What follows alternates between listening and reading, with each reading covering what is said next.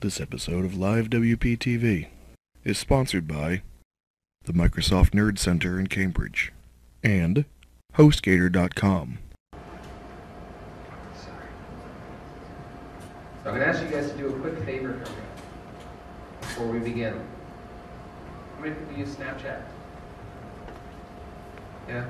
So a buddy of mine is like a Snapchat freak, but he's also a great WordPress designer and developer, and I've been trying to get him to speak at a WordCamp or a WordPress meetup or something. So he's a little shy. I think what he doesn't understand is how great the audience is at all of these meetups. So what would be awesome is if I could do a quick little video, and all you guys have to do is wave and say, "Hey, Jeff." That's it, all right? Everybody down? Yeah? Okay. All right, ready? 3, 2. Hey, Jeff. Come speak. Awesome. That's great. And he's getting that right about now. Awesome. All right, so we're going to talk about WordPress security today. How many people are scared of their sites getting hacked? All right, there's way too few numbers. Everybody should be scared. And I always kind of worked in the security realm of WordPress a little bit, but I never took a deep interest into it until probably about 6 months ago. And that's because I've been teaching WordPress for a really long time. And what I realized is that everybody thinks that they're not vulnerable. They think that they are free from attack. And I think that's the number one myth. The number 2 myth is that WordPress is insecure. And that's absolutely true. If you want to be secure, just don't use WordPress. Joking. WordPress is absolutely secure. WordPress core is absolutely secure. The vulnerabilities come in when you start to add things into it. The second you start to interact with WordPress core is the minute that you start to make it more vulnerable. And that usually comes around with your password. That's the number one vulnerability that I've seen. People create the most ridiculous, easy passwords. And I know that I joked about WordPress not being secure. WordPress is secure, so don't worry. If you've seen any of my talks in the past, you know that I like to leave time at the end for questions. I think that's the best way for anybody to learn or digest any information is to be able to talk about it afterwards. And as a professor at now 2 universities, I realized that everybody's, 1 in 10 people have a question, 9 out of 10 people will benefit from that question. So I'm going to do that. But I think our number one priority tonight is to get out of here by 8 so that we can grab a beer at Mead Hall with Kurt, because he said that if we get out of here by 8, he could actually have a beer with us. And that's really important, so we should try to do that. My name is Jesse Friedman. I have recently changed positions. I am now at a company called Parka. And Parka, what we've done, I've co-founded this with a few other people. Sam Hotchkiss, I'm sure a lot of you know, he's out of Maine. We banded together to create Parka in an effort to create a company that's main focus is on making the internet a better place. But by doing this with massive amount of data and sharing that between websites. So our number one product right now is Group Protect. Anybody have Group Protect installed on their websites right now? Wow, you guys are all like new customers. That's awesome. So Group Protect is a plugin that shares data between websites with its own network to create a botnet counterforce. And I'll get into it a little bit later, but basically what it does is it protects you from would-be attackers. And what we do now is a free service, and will always be free. And in the future, we're going to get out of security and work on user experience, because that's something that I'm super passionate about. We'll always do the security thing, but we'll add on to that. And I'm going to do a quick demo of what we have in store for everybody who is a Group Protect user. But one of the main challenges for me working at Parka was that I had to change my appearance. And what I realized when I joined the team was that literally every single person had a beard. And I've been trying very, very, very, very hard to grow a full beard. I have beard envy, and it's sort of coming in, but not like these guys. But we have a great team of developers and designers and project managers all working right now on Group Protect. That's our only focus. And the goal is to just make your websites and the internet a safer place. You didn't have a beard. Yeah, so bearded ladies are welcome to apply, because that would really fill out the whole job genre thing going on. All right, so I'm going to show you the dashboard real quick. So what Group Protect does now is it protects you from botnet attacks, and it's a completely free service. But once we go pro, which is happening in a few weeks, those additional services will be something you can pay for. And the things we're going to be offering are WordPress management. So you'll have a dashboard. This is the dashboard. And you'll have all of your sites. So right here you see one site, but you'll have an unlimited number of sites listed there. And that part is free. And it shows you things like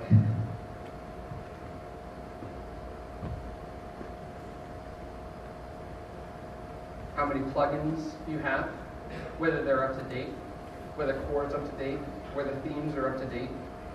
It shows you your uptime. We like this idea of having a certain amount of time without incident, like those old blue-collar factories, 60 days without incident. We'll show you how many attacks you've gotten total, how many attacks you've gotten over 30 days, and whether you're blacklisted on any type of service. So Google, for example. And that all kind of feeds into what I'm talking about today. Security is not just about preventing someone from hacking your site. Security is about making sure that your website is up, it's available to your users, it's fast, it's searchable, and it's never down. That's what security is really about. Preventing hackers is probably the #1 direct threat, but you have to worry about things like giving your FTP credentials to a web developer who doesn't really know WordPress as well as they should. And they could make a mistake. And they could drop a table in your database. That's a security threat. It's not a hacker. It's not what we see as what we concern ourselves mostly with security, but it is something that we have to be concerned with. So this dashboard, the idea of it is to give everybody the security tools that they need to manage and maintain their WordPress-related website or the WordPress-powered website in real time. So if your site goes down at 2 o'clock in the morning, you can get an email with a screenshot of your site being down, and it'll tell you how long it's been down, and then we can help you remedy that. If you need to update core, we all just rose our hand for 3.9, right? But how many people in here manage more than one website? More than 5? More than 10? More than 15? More than 20? Okay, so more than 20 sites updating to 3.9 is an all-day affair, in my opinion, if you don't have some kind of WordPress management tool. Here, all you have to do, click one button, update all. And it updates every single one of your websites that you have installed and activated through Group Protect Pro. That's the goal. And it's not about us competing with other people because there's other management tools out there. Our goal is to really focus on the security aspect and provide you guys with tools that help you to manage your websites and make sure that they're secure. Because one of the most important things you can do to make sure your website's secure is to update core, update your plugins, update your themes. So we'll be talking about that. So if anybody's interested in talking more about this, please come up afterwards and ask questions. If anybody's interested in a free 3-month trial, just tweet @GroupProtect and ask for it. You don't have to do anything else. Just say @GroupProtect, I'd like a free trial, and we'll hit you back and give you a coupon code. All right. So I'm going to jump back in here to the beard slide. Not too many people have a beard slide. Oh, and I've written a couple books. My latest one is a WordPress security book, which is kind of a advantageous to what we're talking about today. So if anybody wants to read more about everything I talk about today, it's a short read. It's about 50 pages. It's only $8. You can go to bit.ly/Friedman with a capital J and F. All right. So before I get started, I want to give you a little disclaimer. No website on the planet is 100% secure. Certainly not after hearing my talk will your website be 100% secure. And I mean, that's just a typical disclaimer that I like to give because of the fact that a lot of it's out of my hands, a lot of it's out of your hands. Some of it has to do with your hosting provider. Some of it has to do with other things that are out of your control. While WordPress core is 100% secure right now and has no flaws, you can't say with 100% guarantee that it won't ever again. It's possible. Other things could happen.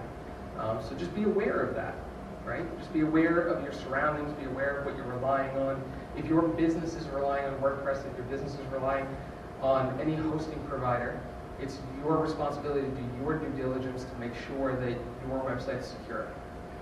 And certainly if you're giving anybody else access, that adds additional vulnerabilities. But what we're going to do is do our best tonight to make sure that you're 99.9999% secure. All right, so types of attacks. This is really important because most people think that they are free and safe. But if we talk about why people want to attack you, maybe you'll understand a little bit more that you're not actually as safe as you think. Has anybody ever gone to a WordPress, not in just a WordPress website, but any website, a blog, and seen a Viagra ad? Yeah. Well, I can almost guarantee you that the author or the owner of that account wasn't actually posting Viagra ads, unless for some reason their blog is about Viagra, and then you may not want to raise your hand. But the weird thing is that these guys, spam links, they can make up to $20,000 a day. It's a ridiculous number. But what they do is if they can hack your website and they can get in and infiltrate your content and inject links to those types of ads, they can make an unbelievable amount of money. If you think about all the WordPress websites out there, how much traffic goes to WordPress websites, or frankly any CMS-powered website, and then you do the math, there's millions and millions and millions of visitors a day who could possibly see those links. And even if 0.001% of people click those links, there's still a lot of money to be made. I think it was like 2 years ago, some numbers came out about spam emails, and it's $1 billion industry. Even though that probably 99% of the emails that you guys get that are spam end up in your spam inbox, even some of the good emails end up in your spam inbox, there are still $1 billion worth of revenue of people clicking those spam emails, sending money to Nigeria, whatever it may be, it still happens. So the money is flowing to these hackers and these attackers, and it's a great reason for them to additionally, to hack your site. So that's one reason. Another is link injection. A little less common now, but back in the days when farm linking was a little more popular, when Google didn't blacklist you for this, you could hire a black hat SEO company, and you'd say you pay for 1,000 links back to your website, and they might do a variety of things, but one of the things they might have done was hack somebody's website, inject a link somewhere where you didn't notice it, and link it back to that person who paid for that link. Now, that's a lot less common these days, but it still happens. Activism, which is usually something you probably don't have to worry about, but this is basically like someone who thinks that they're doing good work, and they might do a DDoS attack to take down your website, or they might hack something to release some information. What's his name, Snowden, and the government confidential papers get released out into the internet, those types of things. A little less for us to worry about, but it is something that happens. Drive-by downloads.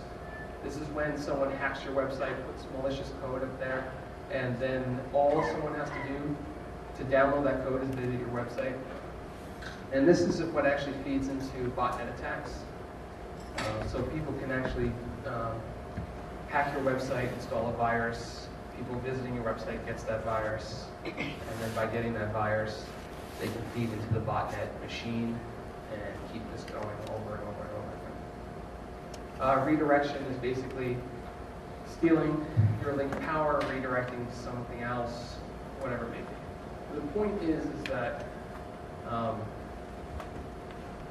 the drive-by downloads, or any way that a botnet can get power from your server or your computer, is reason enough for them to hack you. So to define a botnet is like a network of computer devices, whether it's a server or a fraction of a server or your personal computer. And what happens is these computers take the power, processing power of your computer, and steal it from you. And then they use that to hack other websites. And 99% of the time, these attackers don't even know who they're attacking. They write these scripts that say, go out there and find WordPress powered websites or whatever CMS they're looking for. And then they say attack it. Hit it with brute force, try and get into their email, to log in as an admin. And if once you're in an admin, run these scripts. And if it's a high-powered website, they probably do a direct attack. So if you're like TechCrunch or Meetup.com or something like that, Forbes got hit by the Syrian Electronic Army in February. Meetup.com got hit by a DDoS attack in March. If you're a big site like that, you're probably going to get a direct hit. They're going to have people with eyes on the scripts. They're going to know what they're doing. They're going to be doing a direct attack. But everybody else in this room is vulnerable to a botnet attack because in all actuality, all they do is look out there on the internet. You've been working so hard to get yourself posted on Google, and now they found you. All they have to do is look for one of the 50 determining factors that says that you're a WordPress-based website, and because of that, they'll start hitting you. And we had plugins in the past. So yeah, so this kind of like leads into this. So no one's website is safe because of the fact that they don't even know who they're attacking. So you have to be aware of this and be able to put up your guards and your shields and safeguard yourself. So let me jump back for a second. So botnets are really the number one, probably biggest thing that you have to worry about. The other things that you have to worry about are more direct attacks. And so if you haven't upset anybody, you haven't written anything on your website that's contradictory or whatever to something that's going on, if you haven't, I don't know, I mean there's a million reasons, but you're less likely to get a direct attack, but it's possible. And the ways that people would get into you through that would be, for example, public Wi-Fi. And even that's anonymous, but did you know that right now, all of you guys on this network that you're on, if you're not using SSL or something like cloaking app, people on this network can actually see your usernames and passwords right now. So if you guys go to your banks right now on this network or any network, that's shared with other people. People can actually monitor that, see what you're sending up, and bring it back. And it's not hard at all. I think there's actually like a Chrome plugin or a Mozilla plugin that will allow you to watch all the traffic going back and forth. So where I live in Rhode Island, in Warwick, I would highly doubt that anybody, I would probably know them personally if someone had the skills to do that. But here in Boston, New York City, other places like that, you have to be extremely aware of this stuff because all it would take is for you to sign into your WordPress website, for me to track that password, and just add it to my list of sites if I want to do something malicious to. FTP.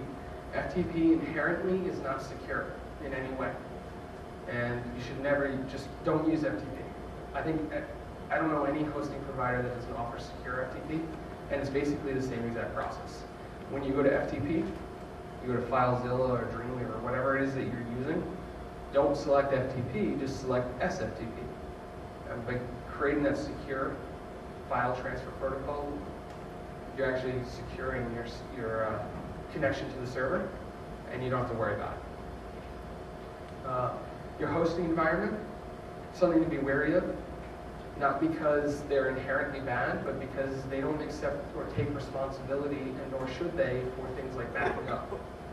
HostGator's a great company, WP Engine's a great company, and they offer it. Like WP Engine offers backups, but a lot of hosting companies don't, and it's up to you to make sure of that. Plugins. So another common misnomer is that if you go to the WordPress directory plugin directory, you think that everything on that list has been approved by the WordPress community and is completely 100% safe. The fact of the matter is that there are tens of thousands of plugins with probably thousands of updates a day. So what they do is they look through your code the first time. They make sure that it's not malicious. They make sure that it's not doing anything out of the ordinary or bad. And once they realize that, then they give you the free right to make updates. So if I today I have a plugin up there with 15,000 downloads. I haven't run an update in a while. If I today decided I hated everybody in this room and I wanted to screw everybody in the WordPress community, I could technically write something malicious and update it. It's unlikely. Our community has this down-to-earth, humanistic element where we all feel interconnected and we enjoy each other's company. We come to meetups like this, but it is possible for someone to do that. The cool thing about the WordPress community is that stuff usually comes out very quickly, and people are able to comment on it, talk about it, and then that plugin would be blacklisted and basically removed. But you have to be aware of this stuff. You have to be ready for it. So make sure that you're reading reviews. Make sure that you're reading comments. If it's not a trusted plugin developer, make sure you do your due diligence. Make sure you do your homework. And the same exact thing goes for themes.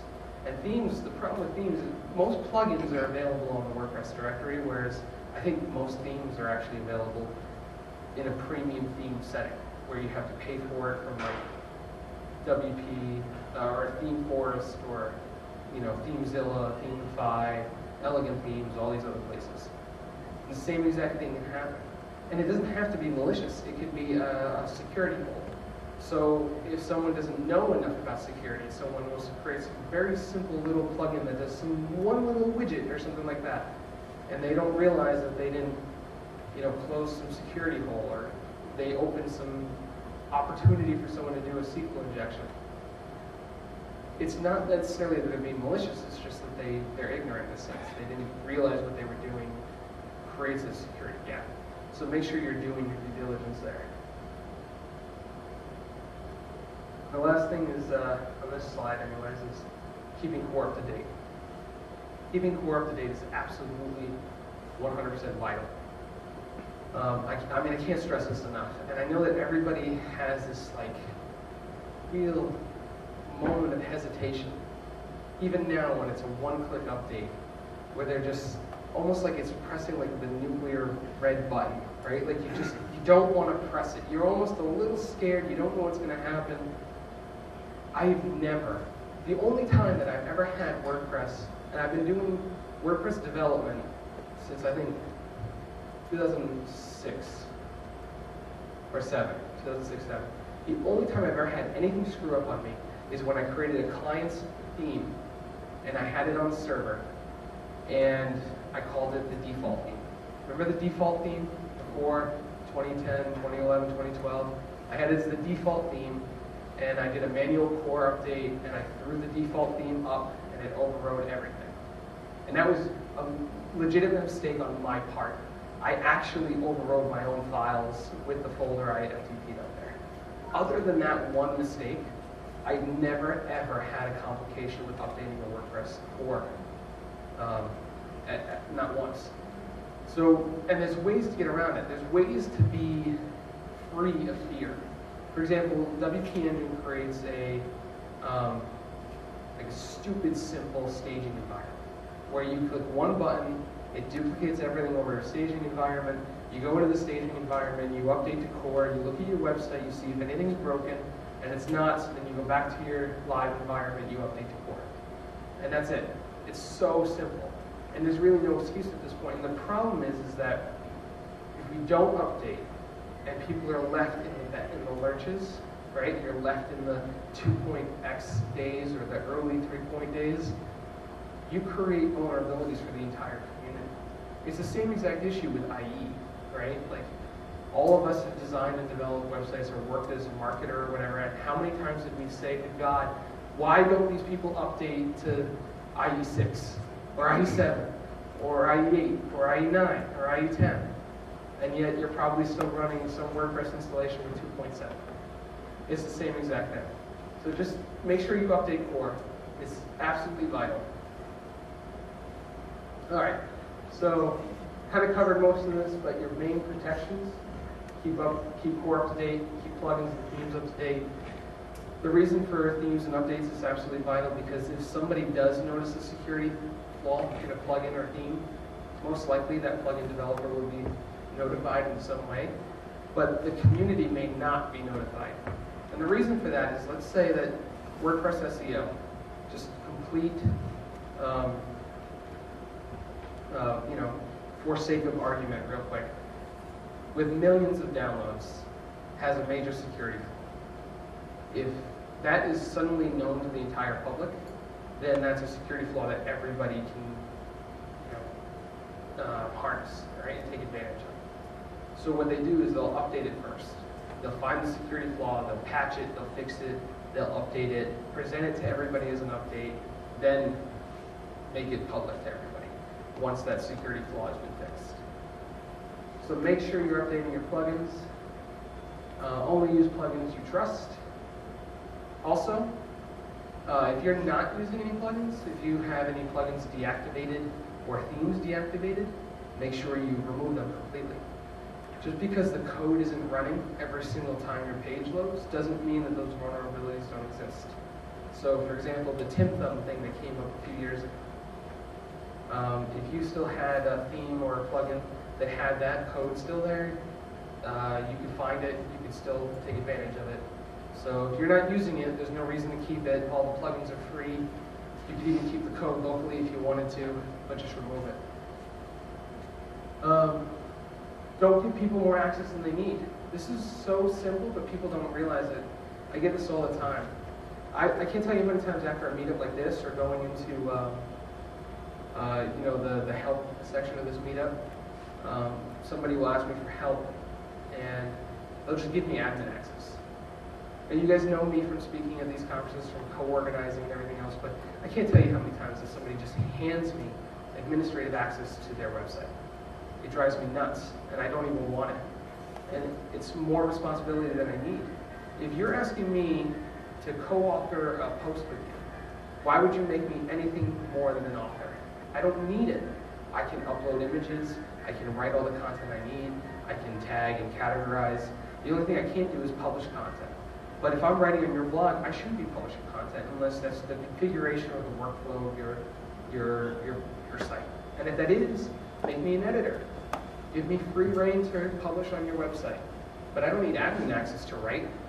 I don't need to go to your site options and change the URL. I don't need to be able to install my own plugin that gives me a backdoor to your website anytime I want to.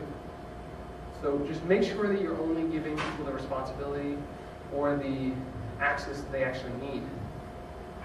If somebody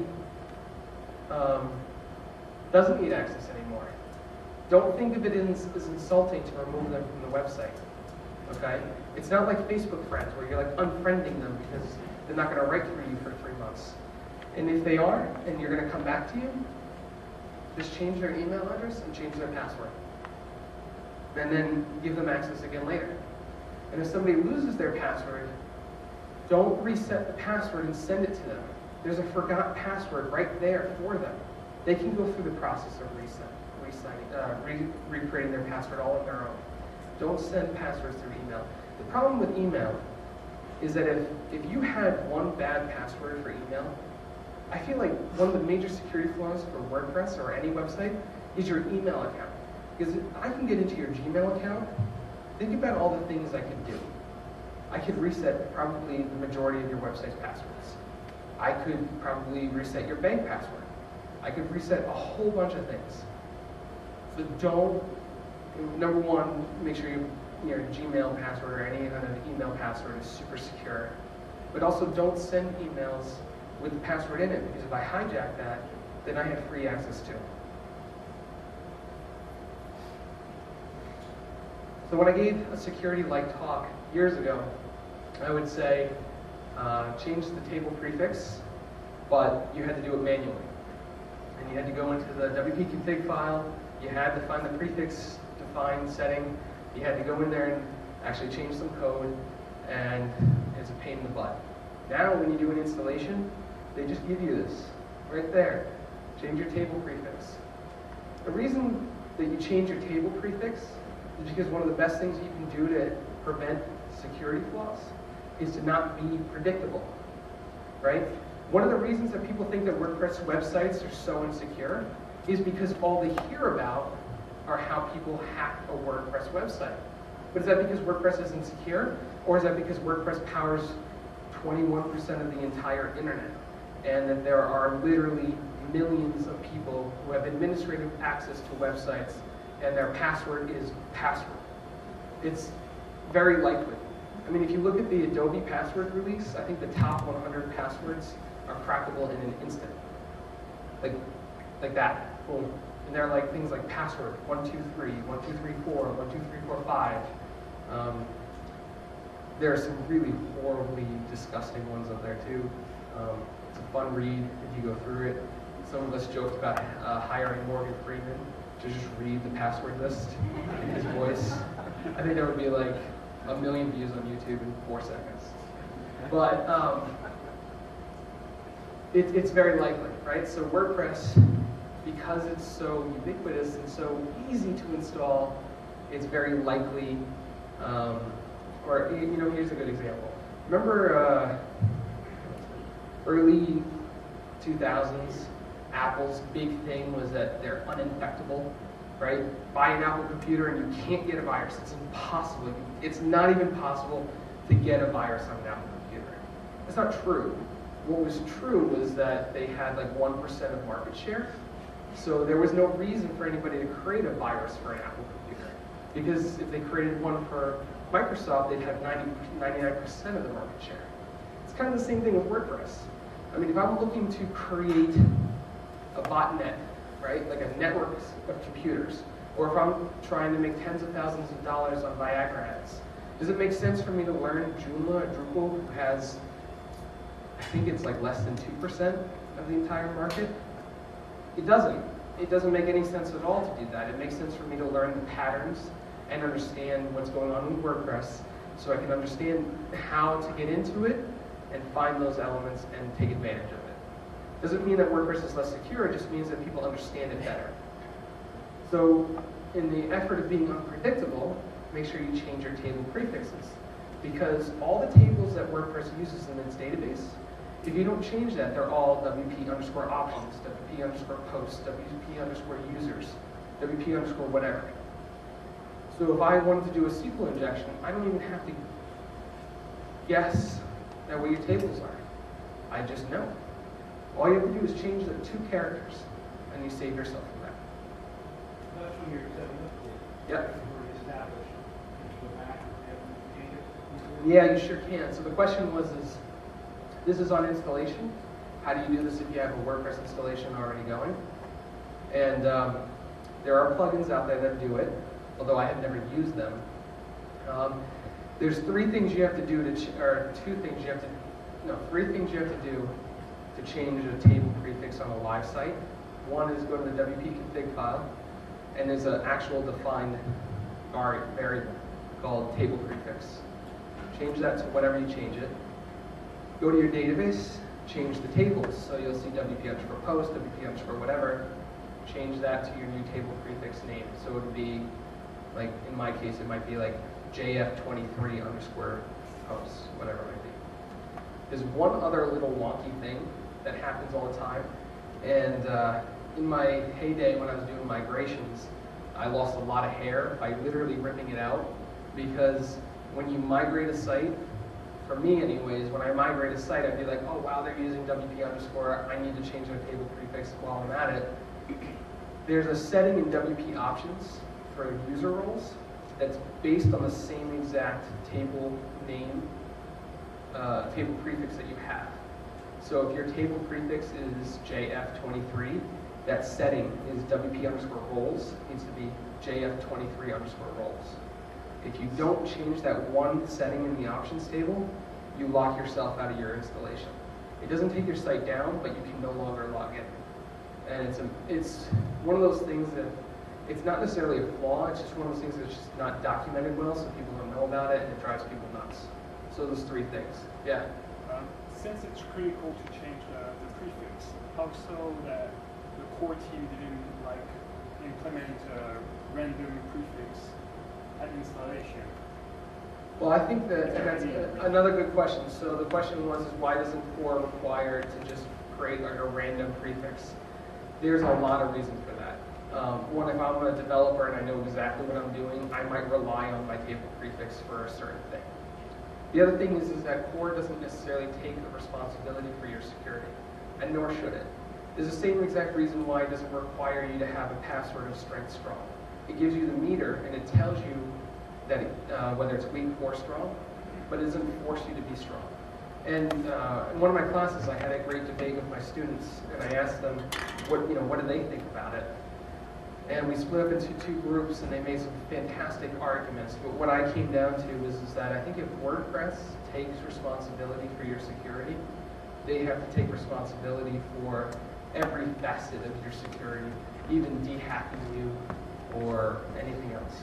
And it's not that hard. I mean, they make it so easy to change the prefix, they make it so easy to create strong passwords, and they can't even get people to do that. Yeah? There's a couple of weeks back, I heard the especially, and he was just saying that still the biggest problem is password. Yep, absolutely. How a password that they got like, I don't know, 10 years ago, and keeps using the same one again and again and again. Yeah. For multiple devices. Yeah, so the problem with that's a good point. So the problem with passwords, and this is a great philosophical debate for us in 2014 in the digital age, when we need access to our elements, right? Like we need access to our bank, we need access to our websites, we need access to whatever it may be, Instagram or Snapchat. Passwords are inherently dangerous, right? The problem with passwords is that our brain can only remember and compute so many characters and remember so many versions of those for so many different websites, right? So a MIT graduate down the street who specializes in cryptography might tell you that you should have a unbelievably strong password, at least 13 characters long, completely random, has absolutely no memorable elements to it in any way, no patterns, no nothing, and you need one of those for every single thing that you access across the internet. Sounds ideal, but it's not physically possible for our human brains to remember that. So it creates this problem where hackers and attackers are able to use computers to hack your websites, whereas you have to use your brain to enter into your own website, and it's not able to reach that computing element. So the theory is that you create a reasonably easy password, or you create a ridiculously hard password. If you use the former, you use something like two-factor authentication. And I'll talk about that in a second. If you use the latter, use something like 1Password or LastPassword or something like that to help you enter into those websites. The challenges with that, though, is that you need to be on your device. You need to have those things. So if you find yourself in a situation where you need to access your email on your mom's computer because your laptop died or something like that, there's a lot of challenges with that. So passwords are the #1 vulnerability across the board with anything. It doesn't matter if you're a think tank for the government or whatever. If your website has $1 billion security budget, or it's a knitting blog on WordPress, if your admin has a very easy password, that is the vulnerability, and that's the only thing that people need. And we talk about patterns. The other thing is your admin username. So there's two theories behind changing your username. One is that usernames are public. Your username right now for all of your WordPress installations are completely public. People don't realize this, but it's true. I can go in and I can determine based off of your, I can just keep going through a whole bunch of stuff. Maybe I shouldn't release that information, but I can figure out what your username is. People get scared of this, but then they don't remember, if I want to hack your Twitter account, isn't your username public? I want to hack your Gmail account, isn't your username public? It's across the board, your usernames are public, and that shouldn't be a fearful element. But at the same time, you shouldn't find a pattern, right? You shouldn't be a part of the millions of people who are vulnerable. So when you create a new WordPress installation, make sure you change that admin username. Not necessarily because it's not public, but because you won't fall victim to the botnets or the computer scripts out there that are just paying admin as a username. So sometimes a hacker or an attacker will play the odds and just assume that of the 100,000 WordPress websites they're going to try and attack today, maybe 10% of them or 20% of them have a username of admin. Does that make sense? It doesn't necessarily make you more secure to a direct attack, but it makes you more secure from a generalized attack. So remember, stay unpredictable. Don't fall victim to that kind of stuff. All right. So I kind of touched on this a few times, but definitely protect yourself from botnet attacks or brute force attacks. This is the #1 way someone's going to get into your website. If you've done your due diligence, if you've secured your website, if you've hardened your website, you're not using any plugins or themes with vulnerabilities, WordPress core is up to date, the only way I'm probably going to get into your website is by guessing your password. And the only way I'm going to guess your password is by using a brute force attack. And what a brute force attack basically means is that I'm just going to keep hitting your server and keep guessing at your password until I'm successful. So there's a few plugins out there that protect you from these types of attacks. Brute Protect is a fantastic plugin, but I'm biased. But what it does is a little bit different than everybody else, is that it uses the network itself to protect you. So I'm going to ask you to raise your hand real quick. All right, just raise it high. All right, so if I try to hack this gentleman's website today at 7:55, and I try to do that 3 times in the next 10 minutes, limit log, all these other plugins would be successful in blocking, okay? Because I'm one IP address. But if I try to hack your website, and your website, and your website, those would not be able to protect. Brute Protect would be able to. The other thing that's a little bit different is that all I would have to do is have a failed attempt on your website, your website, your website one time, and Brute Protect is able to determine that this is an IP address that's trying to get into multiple websites in a short period of time, and they don't know their own username or password, so they must be a botnet. And because of that, we're able to protect from a far more larger number of botnets in a shorter number of attempts, which results in a great deal less stress on your server. So one of the attacks you have to be aware of is that even if I'm not getting access to your site, I can still take you down. A DDoS attack that Meetup.com, which we all use and love, was vulnerable to in March, was that attackers basically slammed their servers, kept making requests over and over and over again for a period of I think it was like 27 hours. Their site was down. And it was because the server couldn't keep up with those requests. So unlike Limit Login, for example, which I love the plugin because the developer did such a great job with it when it was needed, but it hasn't had an update, I think, in like 16 months or something like that. And all it does is basically says, this one IP, I'm going to check against it 3 times in every hour. But if I'm a botnet, I'll hit you 50 times in an hour with 50 different IP addresses, and that becomes completely useless.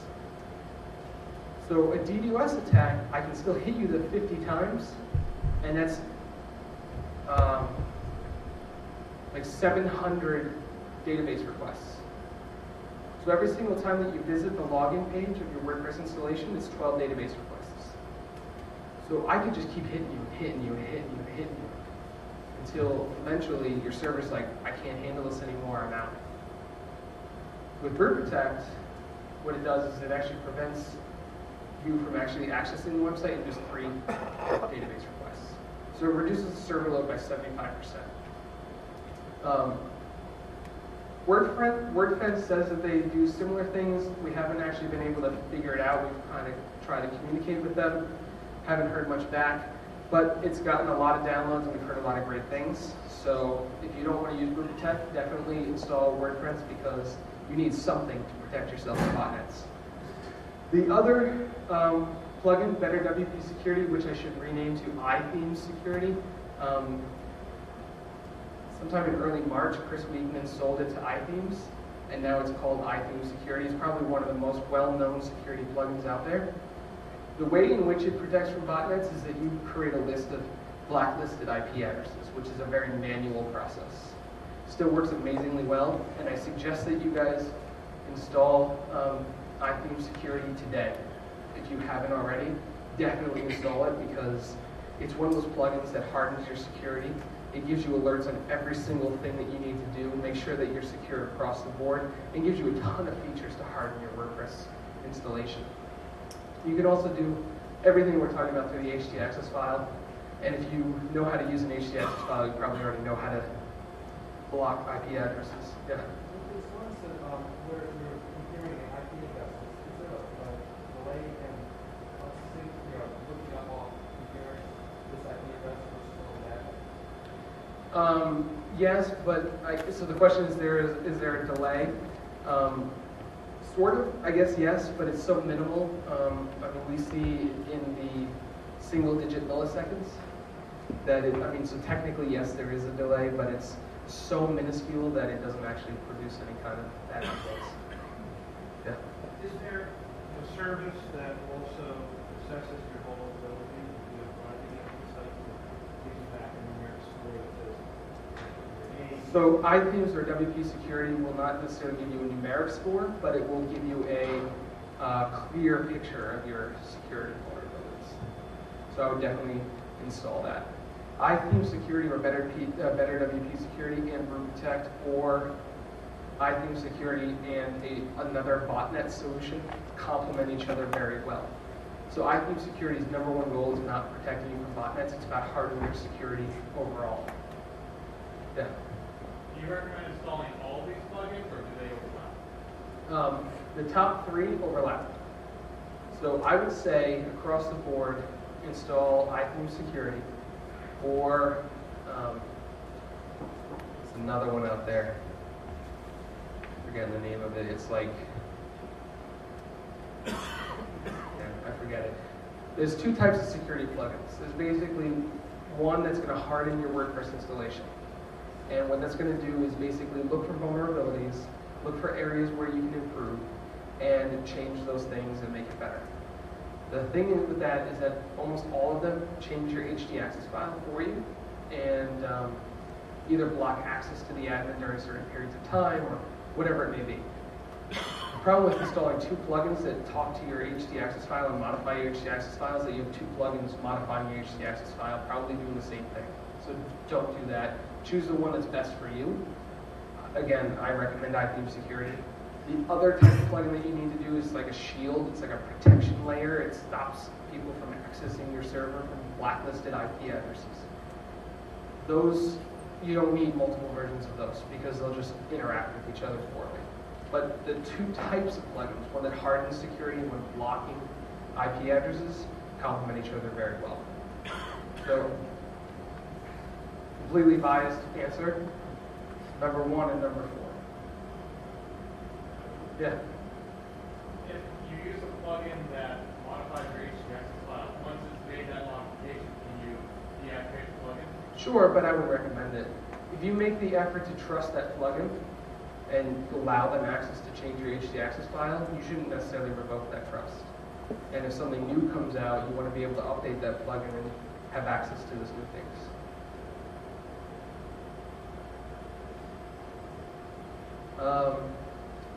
So I'm going to stop plugging for Protect, but we have 75,000 sites protected, 68 million blocked attacks, and it's been alive for less than a year.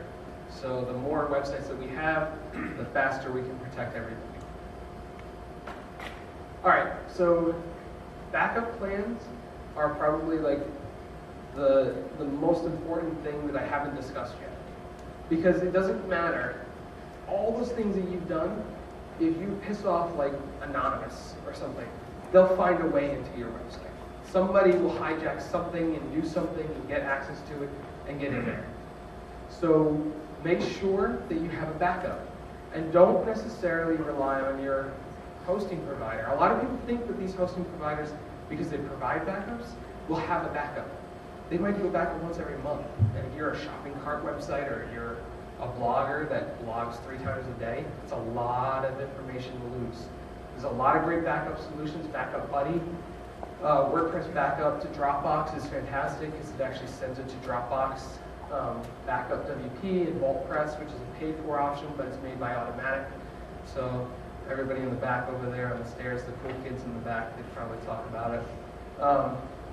The goal with backup is 1, have a good backup, and 2, have it off-site. So do not have it on your server.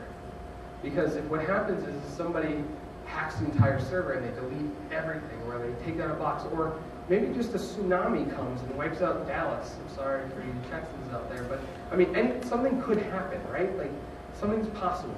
Just make sure that you have it off-site so that you can back everything up. Can I add a number 3? Yeah. Test your backup when you set it up so you know it's actually backing up. Yes, and don't actually just think that because a zip file is in existence, it's backed up. Make sure you open it, make sure you test it, just install it locally or something like that. Just make sure everything's there, and do that periodically, because I've known plugins or solutions or something that run into an error, and maybe you don't get that notification one day, and then the worst thing in the world happens. All right. I think this is one of the last slides, and then we'll wrap up. Connect carefully. I talked about on Wi-Fi, be very careful. If you have the ability to connect over SSL for your admin, and then you have a secure connection. If you don't, use Cloak or some similar device. It's an app that you can install like right in your browser, and it'll create a tunnel you through a secure connection right to any website you need. Root Protect Pro will be offering secure logins. Don't use FTP. We talked about that. Use SFTP. Don't send passwords through email. If you need to send a password to someone, use something like Quick Forget. Quick Forget is a cool little app. What it does is it saves whatever information you save, and it lets you limit the number of views and date and time frame. So if I'm sending you a password and I know that you need it today, I can say after 24 hours it's expiring, and it'll never be accessible again. And it gives you a quick URL, and you can throw it into an email. And the chances of someone hacking your email within that 24-hour period is greatly reduced, and you have a much more secure solution. Don't forget, have extremely strong passwords, or use 1Password or something like that to help you with that solution. Also, 2-factor authentication. Do you guys understand what 2-factor authentication is? Yeah, like one nodding head. So 2-factor authentication basically means that it requires you to have 2 elements to log in. How many people are fans of House of Cards? Okay, so remember in House of Cards when the hacker wanted to get into the Washington Journal or whatever, the Washington Post, and the guy typed in his password, and then on his computer, on his phone, he got a text message with a code. So that requires 2 forms of authentication. One is his knowledge factor, which is that he knows his password. The second is a possession factor. He has a phone, it's his personal phone, and that text message comes to him and only him, and that's the 2-factor. There are other ways to do 2-factor. One of my favorite plugins is called Clef. And if you haven't used Clef, it's absolutely out of this world amazing. I'll do a quick demo for you if you guys are interested. But basically allows you to use your phone to log in, no passwords at all, and uses like a waving barcode and it relies on the PIN that I type into my phone and the possession of my phone for two-factor authentication, and nobody can gain access. Gmail offers two-factor authentication. You can turn it on. I would do that right away. Basically, if you're using a device that you are not secured, like your personal laptop, anytime you log into Gmail, it'll send you a text message, you take the 6-digit PIN, you type it back into Gmail, and it gives you access. Two-factor authentication is the gold standard, and it is the absolute best way to secure yourself, not just for WordPress, but anything across the board. Also, when you're creating passwords on WordPress, it uses the Zixtabin library, which tells you how strong things are, and it's absolutely 100% accurate. But one thing people don't realize is that you can use passphrases. So if you say something like, there's no place like home with spaces, it takes centuries to crack that because the entropy on a space character is so high that you can just create a passphrase. Most banks and other websites don't allow you to create passphrases, but if you just say that all lowercase and with spaces, nobody will ever hack your site. So try that. That other one you mentioned, Clef, C-L-E-F. Yeah. Yep. We have time for questions, and I can do a demo. Yeah. I read about these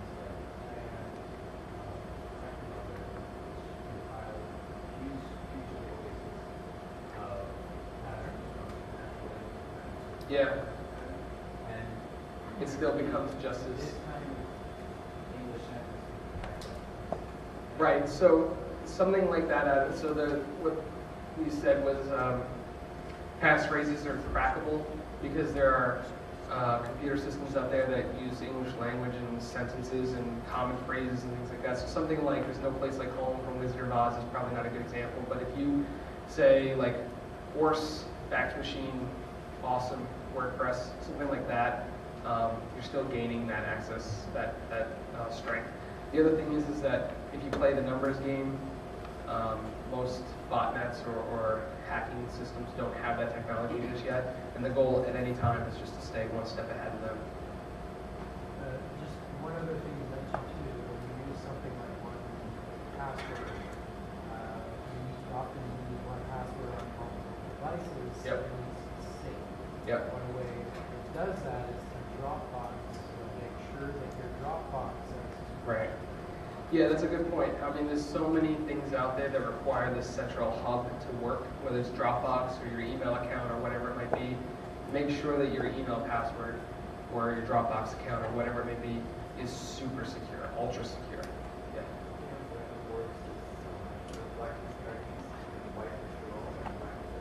Yeah, sure. And that works if you are. Could you repeat that? So what this gentleman said was that you could blacklist everything except for the 1 or 2 or 3 IP addresses that you know that you're connecting from a secure network. So if you're blogging from home, you would grab your IP address, whitelist that, which means that anybody can access your website from within that network, and then block everybody else. And that might work for some people, and I know that works in a corporate environment for some people where you're only able to access a website from within that corporate environment. But for me personally, that would be hell. Like today, I've worked on an Amtrak train, I've worked at Mead Hall, I've worked here. That's true, and you can VPN. Yeah. So it all depends. Yep. Bulletproof security was the one I was trying to think of. That's similar to iPhone security. So that's a Hardening. that's hardening. Security hardening plug. Yep. Yep. Yeah. Obviously, we're all here because we've got a vested interest in WordPress. But are these types of things also available in the Joomla environment or the Drupal environment? Yeah, so the majority of what I talked about today is best practice for the internet in general. Having strong passwords, don't connect over FTP, don't connect over Wi-Fi, things like that. I am sure there are solutions for botnet protection and things like that for Joomla and Drupal. Brew Protect, we're working on that solution for ourselves right now because again, our goal is to provide a safer environment for everybody. But again, I don't work in Joomla or Drupal, so I don't have those answers. But you know, if you take most of the stuff we learned today, it's universal. It's across the board. Does anybody have any good solutions for Joomla and Drupal websites hardening their security? They're like Apple in the early 2000s. You just don't even have to worry about it. My contribution is the statistics of users in are not that much compared to I'm sorry, I just can't hear you. Okay, I said that the statistics of users in Drupal are not that much compared to Yeah. I mean, you can pull up the number. You could just type into Google W3 CMS market share right. and So see WordPress is vulnerable to attacks. WordPress is what? Vulnerable to attacks compared to Drupal due to the statistics. You think it's more vulnerable to attack? Because the more users are on WordPress compared to Drupal.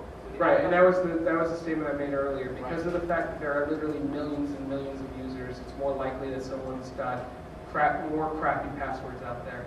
Just like how in India there are more people who are geniuses than there are people in the United States, just because of the sheer population over there. Yeah. I was going to say, it's like some of the wonderful ones. Definitely seeing the random text, but Yeah. never seen specific text. Right. I think it's just Yeah, and I think that the stronger your website, right? So the more popular website grows, the more likely you're going to see a direct attack. So if you ask that same question to people who run TechCrunch, which is a WordPress website, or NBC Sports, or CBS Radio, which are all WordPress websites, I can guarantee you they've seen direct attacks. Yeah. Yeah. You looked into Jeff Starr's G5 HTX firewall? I have not, no. Okay.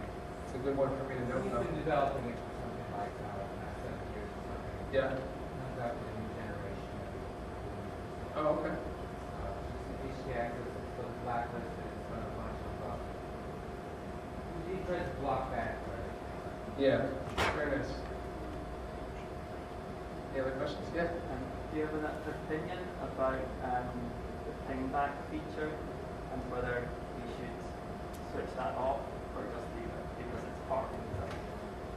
So the question was whether I have an opinion about the pingback feature. The user experience person inside of me says how much I hate it. It's completely useless in my opinion. I mean, if I'm reading your article, I don't really care at that moment who else has linked to your article. So it's not useful to me as a person. But as the marketer in me, I guess that makes a lot of sense to have tracking links and to be aware of what's going on and things like that. And from a security standpoint, your concern is that you're just making yourself more available and creating this connection of WordPress websites. It doesn't affect your site, but there was the little denial of service attack that said how spoofed the feedbacks and added everybody's WordPress. Yeah, I think that at the end of the day, though, there's a million ways to make that connection. I just don't like feedbacks personally. I mean, that's what my opinion is. Is that it? You guys want to see a demo of Clef real quick? Yeah? Alright. Does everybody have their prevent my head from blowing out of the back of my skull helmet on?